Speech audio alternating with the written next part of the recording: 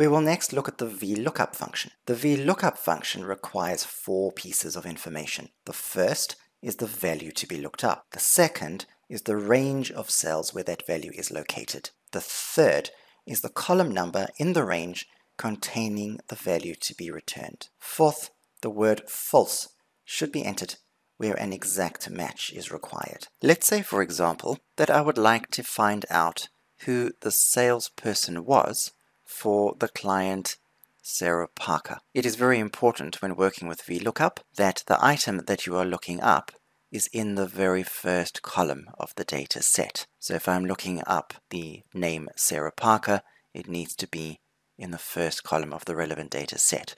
So if I type in equals Vlookup,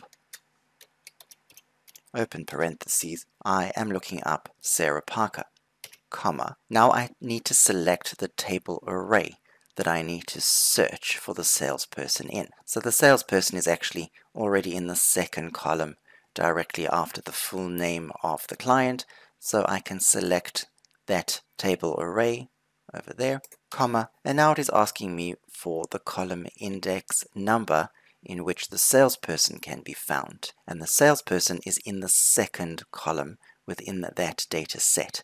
So even though on the table the salesperson is in the fourth column, in the data set that has been selected, it's actually in the second column. So I type in a 2, comma, and then I need to type false to achieve an exact match. Close parentheses, enter, and now Joyce Adams has been selected as the salesperson of 𝗘𝘅𝗢𝗏𝗏. Let's say I want to know what the commission amount was for the client 𝗘𝘅𝗢𝗏𝗏 that was achieved. So I'm going to type in equals Vlookup, open parentheses. Again, I'm going to choose 𝗘𝘅𝗢𝗏𝗏 as the value that I'm looking up, comma.